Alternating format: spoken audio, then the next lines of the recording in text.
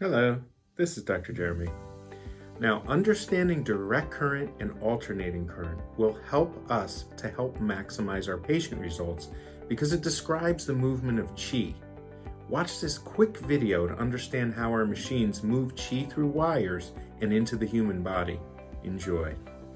So we're going to learn how to trigger the body to produce norepinephrine, and caffeine is a norepinephrine reuptake inhibitor.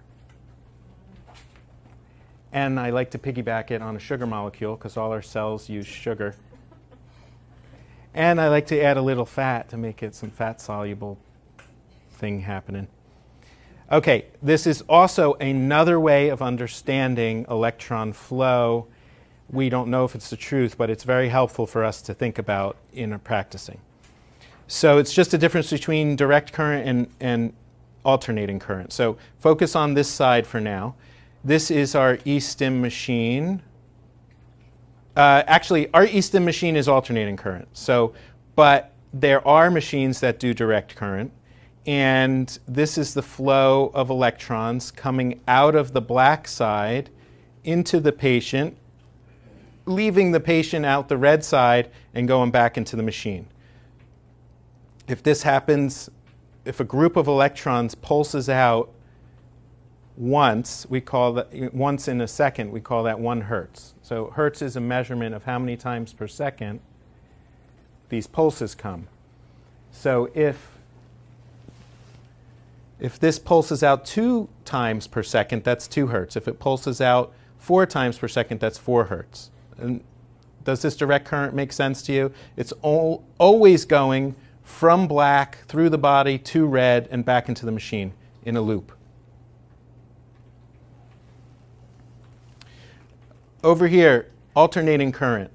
First, it goes out of the black into the person, into the red, back into the machine, and then out of the red into the black and into the machine. That's 1 hertz on an alternating current machine. And this is the current machines that we're using, alternating current. So this is why our machines are biphasic, and it doesn't matter much where the black and the red are, because first the electrons are pulsing out of the black into the body, into the red, into the machine, and then out of the red into the black and into the machine. And that's 1 cycle. Yes, did everybody hear her? She's asking, because we're using a biphasic alternating current machine, the black and the red don't really matter. And that's true and not true. Here's why. The ETOs have unbalanced circuitry, so the black clip actually puts out a little more electrons than the red clip. This is why when you're using an ETO, the patients tend to feel the black clip more than the red clip. But that's just because the machine circuitry is imbalanced. If you have a Pantheon, you can't tell the difference between red and black. So the ETO does still not matter? Not really. Okay. Doesn't really matter. Yes? Why do you not like the e-stim 2? Is it The e-stim 2 pulse width is too big. It needs to be 100, I forget the measurement, I think it's nanoseconds. It needs to be around 100 nanoseconds, and that one is 250 nanoseconds. And it's not going to stimulate the portion of the nervous system to get the neurotransmitters that we want. It's not going to stimulate the nervous system to get endorphins like 100 nanoseconds or microseconds. I don't even know the measurement. Is it micro?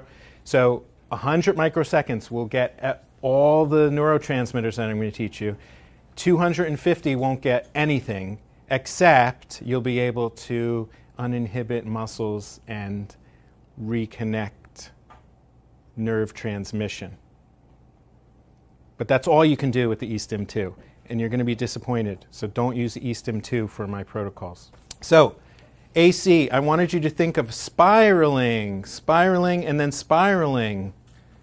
So imagine how you can unblock an acupuncture channel by spiraling energy 150 times per second in both directions. I hope you enjoyed that video. Please use the information to help more of your patients.